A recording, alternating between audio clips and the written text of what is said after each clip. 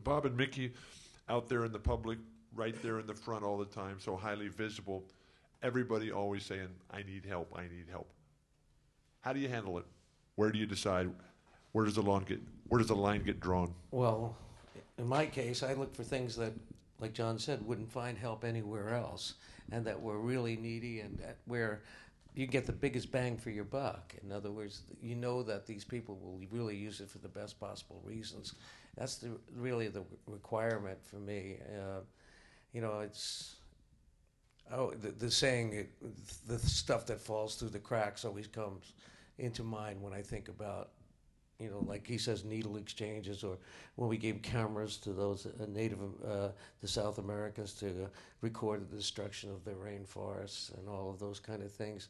I mean, they didn't see it coming. We saw it. Or the Lithuanian basketball team. Who would cover that? That's my favorite one. Yeah, that was one of the great That was ones. your idea, wasn't it? I think it was Ramrods. They came in third? Wasn't that Ramrods? They took bronze? They took third in the '92 Olympics after you guys gave him those licenses. Was that yours or Ramrod's idea? It was your idea. It was my idea. idea. It was all of your I ideas. thought it was mine. I thought it was. Yeah, I mean, and it came up in the middle of the meeting. I mean, and this is what meetings were like. I mean, I remember it being Mickey saying, "Hey, I saw something about how the Lithuanian basketball team can't even go to the Olympics because they can't afford uniforms." Yes, And everybody would say, "Oh, that's wrong.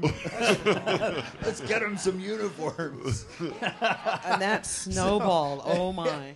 We ended up making a lot of money on it, actually, because then everybody wanted to buy. I mean, we made them wear these tie-dyed uniforms. Oh, when they came out on the court on TV, my heart was pumping. They had tie-dyes on.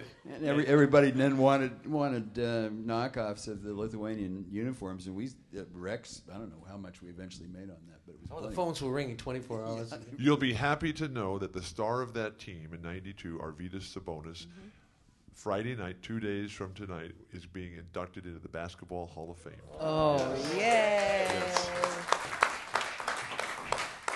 And I'm the lucky one because he called me up and asked me to be his presenter. Oh, so right. how cool is that? Yay. Yes.